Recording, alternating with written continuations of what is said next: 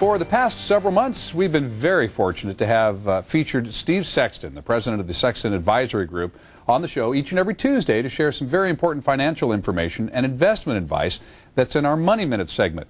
Well, Steve has covered so many important topics that today we invited him to come in live here to share some of those financial issues that are on people's minds right now. So, Steve, good to see you. Good to see you too, Mark. Now, one of the things that we've been talking about here is financial planning and how it really has to fit an individual's needs, or the plan isn't any good. That's correct. It's all about somebody's personal financial situation. And I'm going to give you one example.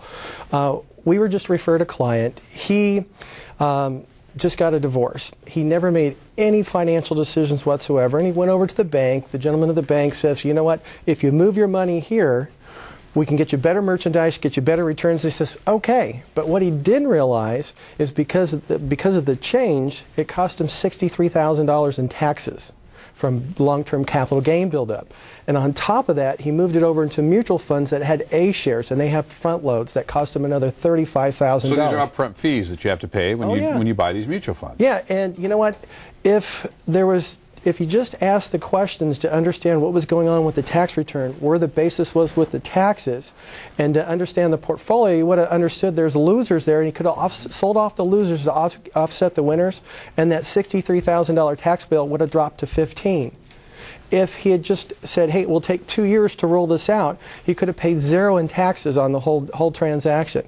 And on top of that, if he had looked into the fees about the mutual funds he was moving into, he could have used no loads or an institutional platform and paid zero fees. So this $100,000 cost transaction could have been zero, and it could have saved him a lot of money. And that's just money that just fell through the cracks. And it just fell through the cracks, and it's gone. You're never going to get that back. So all this time you spent, earning interest and having gains on your money, well, you just gave a big chunk of it back. You just gave it to Uncle Sam and the investment group. And you don't get a thank you card. No, you either. don't. No, you really don't. They shake your hand and say thanks. Yeah, exactly.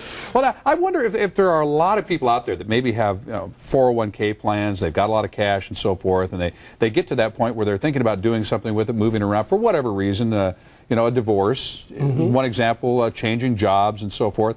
There really are some minefields out there that you need to tiptoe through, and you need some expert advice. Oh yeah, you know what? Here's another situation. I have well, they came to us.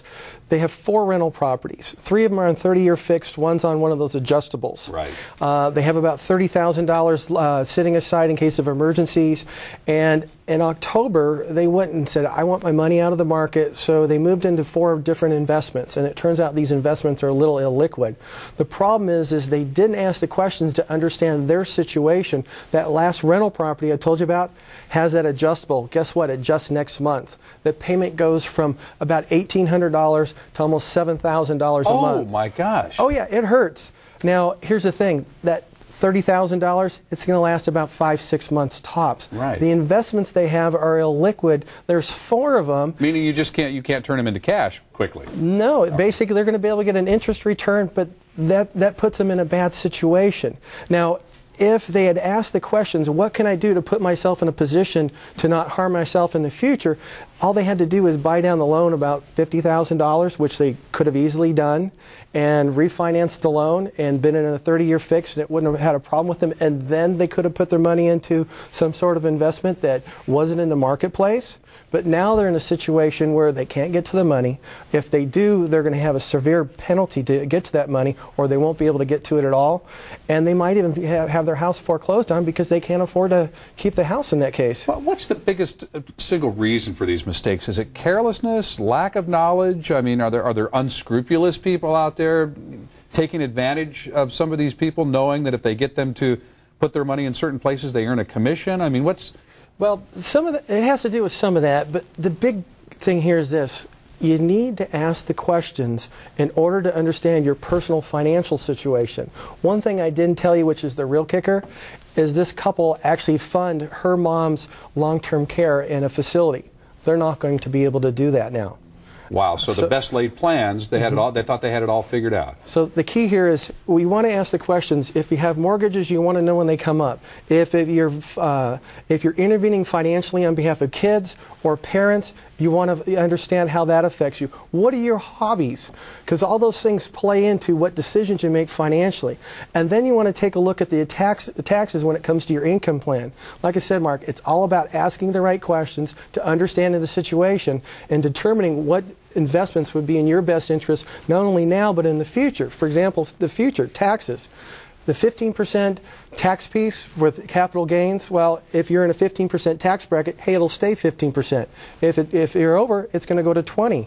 And you know what? If you're in dividends, you're paying 15% now, but you're going to pay almost 40% in 2013. So if you're not planning for those things and looking at it in a forward proactive manner, you're in tough spots. So it's time to start thinking ahead. Well, it's always time to start thinking ahead when you're talking about your money and trying to stay one step ahead of it. That's where the Sexton Advisory Group comes in.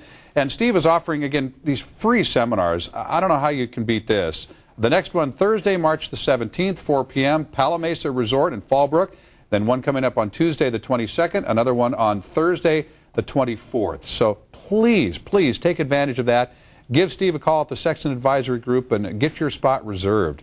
Again, those seminars are absolutely free. One last thing. If you go to the workshops or you can call our office, we'll help you understand the questions to ask in your situation so you can make the prudent financial decision for your situation. For you specifically, and that's the key. Steve, always good to see you. Thanks, Mark. Good advice. Thank you, sir.